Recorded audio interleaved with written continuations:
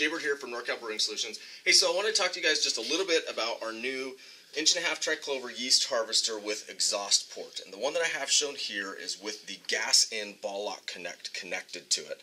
And so obviously one of the benefits of having an exhaust port with a yeast harvester is the ability to, if you come right down here, Victor, I'll show you, is the ability to dump your yeast very quickly and exhaust all of your oxygen out here without throwing oxygen up through the fermenter. So that's that part. One of the other benefits, bonuses of having a ball lock gas import to this is when you are dry hopping in your conical, some of the concerns is the adding of oxygen.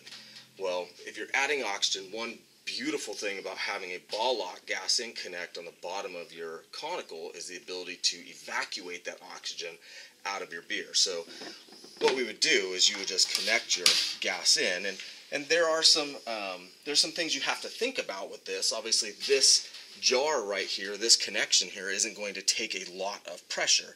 But it really doesn't take a lot of pressure to be able to displace the oxygen that's going up through your fermenter. And so what you would do, I have my my regulator here set at about 3 to 5 pounds, okay?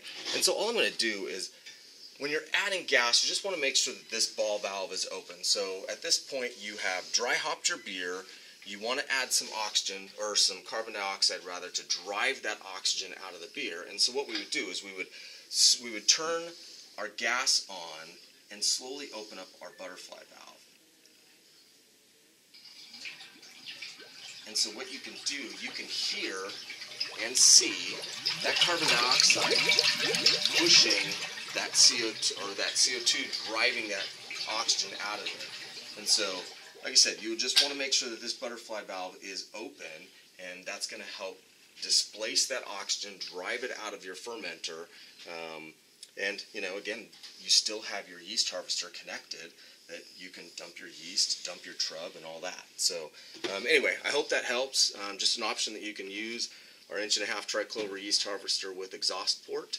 Don't hesitate to follow us on Instagram, like us on Facebook, send us an email through our website. I mean, there's no shortage of ways to connect with us on social media.